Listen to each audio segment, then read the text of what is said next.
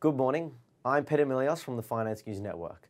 Stocks advanced Tuesday following the Federal Reserve Chair Jerome Powell's comments that inflation was on the decline. The Fed Chair repeated post-FOMC meeting messaging during his appearance at the Economic Club of Washington, noting that the disinflationary process will be bumpy and further rate increases will likely be necessary. He stated that if strong labour market data continues, the Fed will raise rates, but he expects the labour market to soften. And President Biden delivers his annual State of Union address tonight and is expected to raise concerns on big tech, call for increasing levies on share buyback under IRA, and revive the billionaire tax. Overnight, the S&P 500 was up 1.3%, while the Nasdaq Composite gained 1.9%. The Dow Jones Industrial Average added 0.8%. The major indexes bounced during and shortly after his remarks in a midday conversation at the Economic Club of Washington.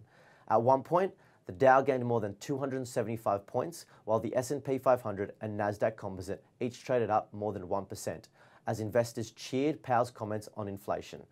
In company news, Meta Platforms is making strides in the ongoing battle to return time spent back to its Instagram platform and take share from TikTok, according to UBS.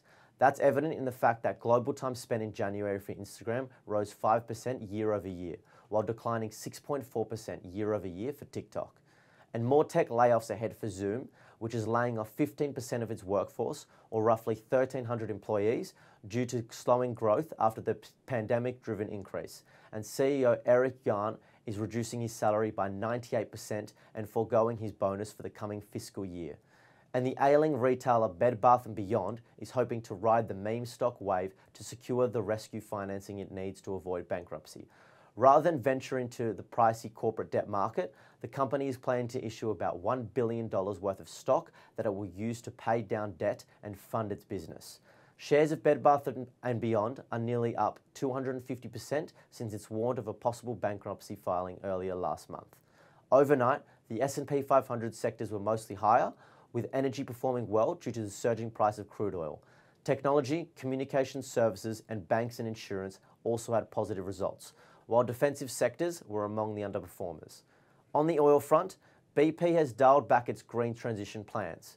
In reporting its highest ever annual profit, the British giant said its oil and gas output in 2030 would be only 25% lower in 2019, having once promised a reduction of 40%. It's the latest sign that soaring energy prices are tempting oil giants to keep pumping out fossil fuels despite pressure to focus on renewable energy. The SPY futures are pointing to a 0.5% gain. Have a nice day.